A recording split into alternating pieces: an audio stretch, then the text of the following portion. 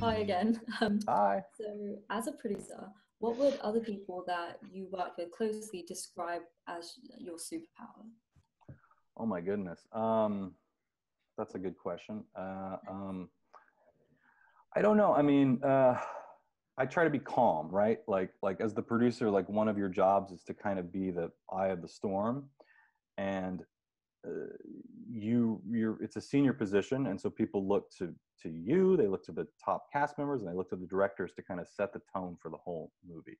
And movies are always going wrong. You know this. No movie wants to be made. There's always a disaster happening. We're always running out of time. Like it's just kind of the state of movies.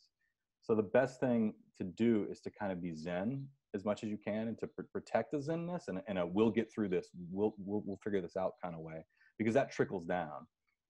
It's like the expression that the fish stinks from the head down. We always say, you know, the opposite is true. Like if the people at the top are panicked and shouters, everyone is in a bad mood below them. But if the people at the top are in a good mood and positive, that also trickles down. Um, and also, sometimes you may need to freak out, and you may need to sound the alarm bells for problems that need to be fixed. And if everything's a crisis before that, then nothing's a crisis when something actually is.